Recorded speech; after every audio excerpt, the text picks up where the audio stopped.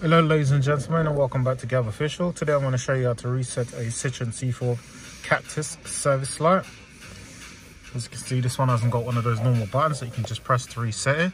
There's a routine to it. Literally what we're going to do is, as you can see, one of the actual stalks has got a button on the top of it. It's the one that turns on the lights.